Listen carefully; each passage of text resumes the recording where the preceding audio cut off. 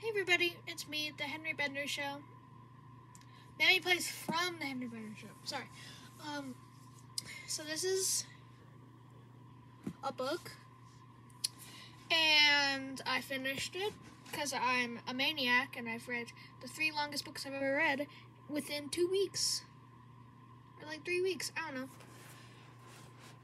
Which is probably, it might be the last book I finish before I leave on my trip to a super secret place. But Layoverland. So a girl named Beatrice Fox. I'll start with chronological order. In the book, it switches between what's happening at Layoverland and then which is Purgatory, and then what happened on the day that Bea died. So, I'm going to go through the day that Bea died.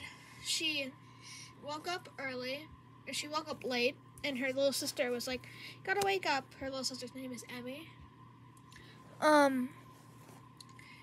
So, her stepmom, that she hates, did laundry and washed her favorite pair of pants, which she was gonna wear.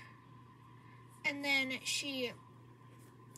but she can't because they're being washed, so she has to wear her least favorite pair of jeans. And then she goes to school. Some guy is like, hey, I'd like to see you, to Emmy, who is in like her first or second year of high school. I think Bea is either senior or the thing before that. I don't know high school that well. And then, so she gets mad at the guy for being creepy to her sister and throws her hot pocket at him. And then she goes to the office, and the principal's like, well, don't do this again or you're gonna get suspended. But you're gonna have to come to the school dance if you want your little sister to come. And the little sister's like, hooray! And she's also dating this guy named Skylar. And then they're at lunch, and then Emmy, she sees a photo on her. She sees a photo on her phone of her leaving the Planned Parenthood because she got an abortion. Because she did something with one guy one time that she was alone without her boyfriend. And then Bea's like, what's wrong? And then she's like, I did that. And Bea's like, why didn't you tell me? You should have just told me. I would have been there for you. And she's like, you are always so mean and stuff. And then she runs away crying. And then Bea, she just sits in her car for the rest of the day. She runs outside, sits in her car for the rest of the day. And then she realizes that Emmy isn't coming out. So what she does, and she just goes for a drive. She's like crying at like 9:30, and then she ends up playing Soul Sister because she wants a song about missing your sister and crying about it, and then that's a song she dies to because she gets in a car accident with this boy named Caleb. Gonna be sideways now. This boy named Caleb, and so then she gets recruited to, when she dies, she meets him, she recognizes him kind of, but not really. And then she gets recruited to a team that helps the people in Purgatory like look through their memories and find out why they're not going to heaven, and then once a green light goes off, they get to go to heaven. So they fall in love. I know. So she has to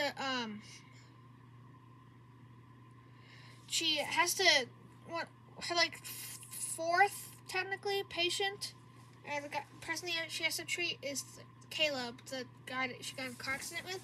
So she hates him, so she wants to go on for so long. But the first guy her worker, she had to have Bea do 3 people on her own and then the worker could go to heaven. But she didn't know that the first person that she helped, that it was both her and Bia, didn't know that that didn't count. So she comes back and she's like, you gotta finish this up quickly. And then they run off again. Oh yeah, Bia also gets a roommate, and her name is Jenna, and she died from cancer. And she's also the same age. And she's really upbeat and stuff. And then, so then they sneak out and help Caleb, and then they make out, which is disgusting. It was describing like, ooh, because of all the airplane food is basically Jello. His mouth is the best thing I've tasted since I got here. I was audibly gagging. Ugh. And then and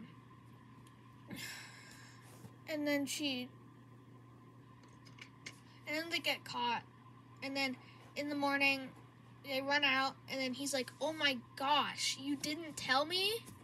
And then she's like, well, I didn't, and then he gets mad at her, and she gets mad at him, and then he runs away, and he's like, okay.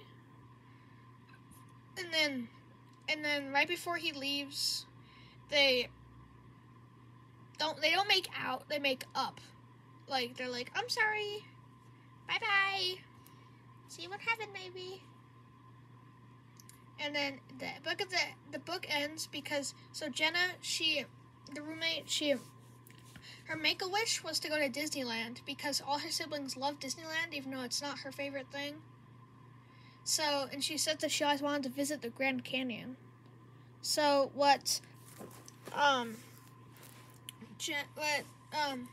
Barbia takes Jenna, they go on top of one of the memory silo things, and they look off into the void like it's a big Grand Canyon. And she's like, and Bia's like, I know it's not perfect. And Jenna's like, it is perfect. This book it was really good until it got when they were making out, and then it went to negative 100 bajillion trillion stars out of 5. But I would say it's probably like a 3.5. Not many people are talking about it on YouTube, and that's fine. It's nothing to do with my rating. But, like, yeah, it's interesting. It's a really good concept. But I feel like it was just a little short. And they could have explained the last day a little more. Could have more background. So, yeah. I'm also building the actual airport, not the big sign, but the airport in Minecraft. That is very tall. That's the entire hotel. That's a plane. That is like... Alright, so 3.5.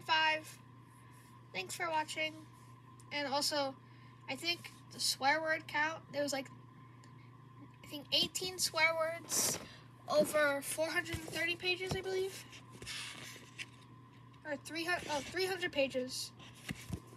Like 18 swear words, so I think it was something like 16.6 repeating. A bad word every 16.6 repeating pages. I'll put it in the description to see if that's correct. But, yeah. Yay! I would maybe recommend it if you don't mind that.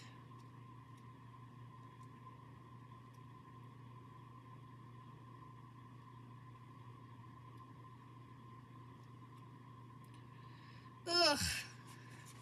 And it better than.